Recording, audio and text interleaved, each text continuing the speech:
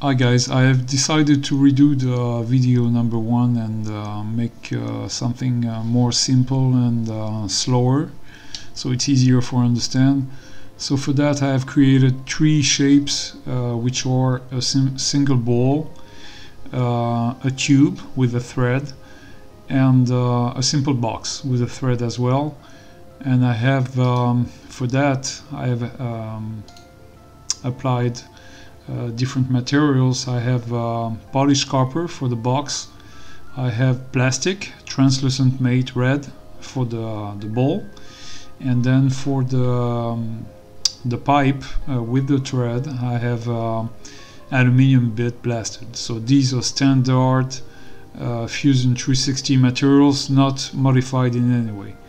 Later on we're gonna see I have also created a board on which I have applied a wood material, which is a 3D wood material that I highly recommend, and I have modified it to turn it around, but I will show you later.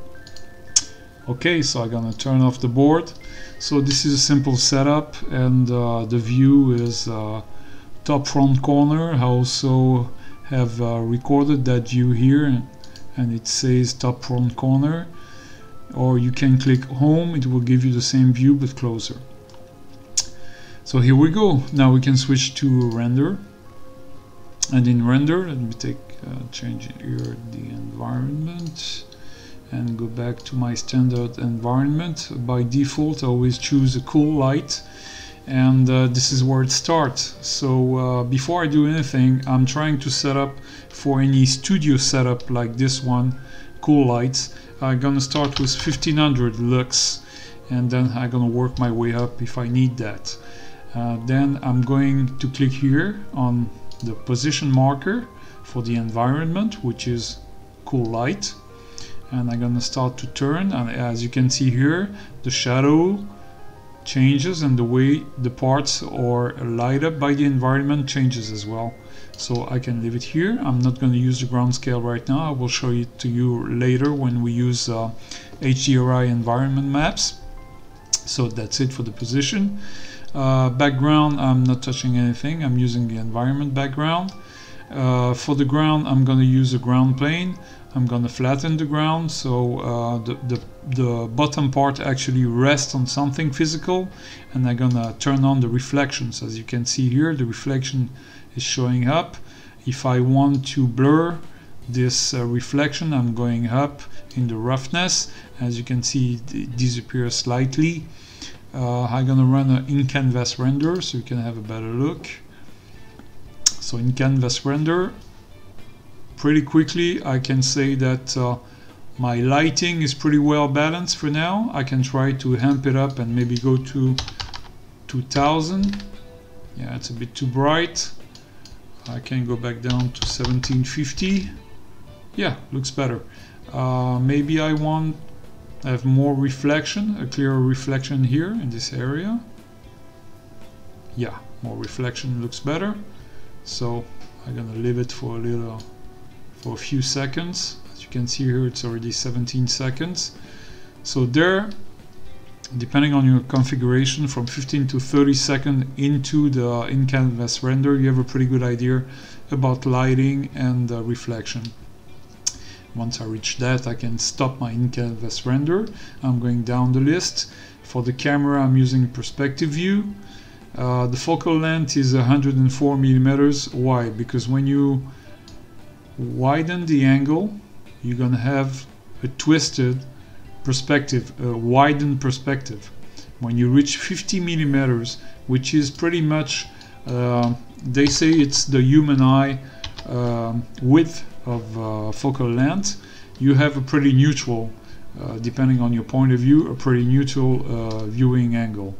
I like to give some perspective. I like to use a pretty flat 104 millimeters. It already gives me some kind of depth of field without applying any real depth of field on it, and give me some blur in the background. So if I'm starting to run the canvas, as you can see, my shadows are pretty much blurred. They're not really popping up, and the focus is really on my parts right here in the middle.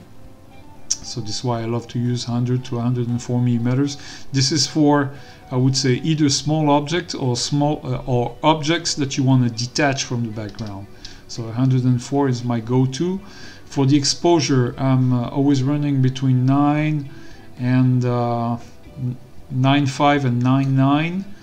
It also depends on your taste and what kind of ambience you want to give to your render, but I found out that 9.5 with 104 millimeter focal length and 750 lux as lighting for any studio type rendering gives pretty good results so far. Now you can also apply, after that down the list, you can also apply a depth of field. What it's going to do, actually, I'm going to activate it. I'm going to click on center of focus, and with my mouse I can come here, for example, on the ball, and it will focus on the ball, and it will blur the rest of the image like you would do with any regular camera. It will focus on where you do the autofocus. If it's on the ball is going to be clearer.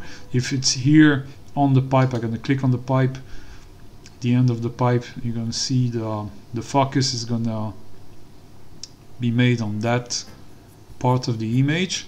And now if I want to get closer, I'm going to put it here on the corner, top corner of the box. Okay, so you can see top corner of the box is pretty clear, the rest is a little bit blurry.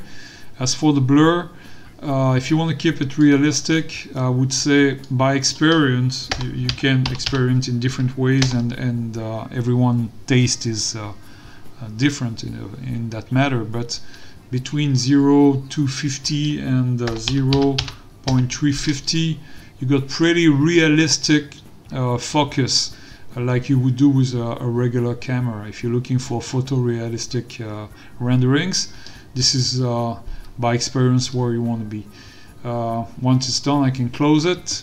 I'm gonna let my in-canvas render go for a little longer, so I can triple check that everything looks the way I want it to look. Oh, one last thing, for the size of the rendered part, as you can see here, I have on each side I have a dark bar, which is the outer part of the image. The inner part of the image is that frame, that clear frame.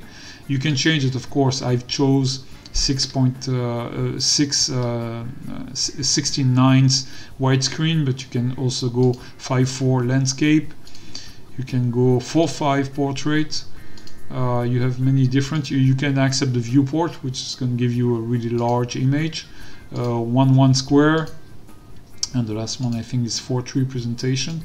I like to use either the view sport aspect ratio or the widescreen. Once you got that, you can pretty much close this, and I'm going to stop the in-canvas render and launch a render. So for the first renders, if you don't want to tax your machine too much on resources, I always start by doing a pretty simple web 800 by 600 local render. Final 75% is enough if you want to have a quick render, and then you click render. For this presentation, I have already rendered this image, so I'm going to show it to you. It's in my folder here. Quality 5:7, took an hour and 35 minutes to render. As you can see, both light, material, quality, you don't see any blurred or any noise anymore, so it's pretty neat.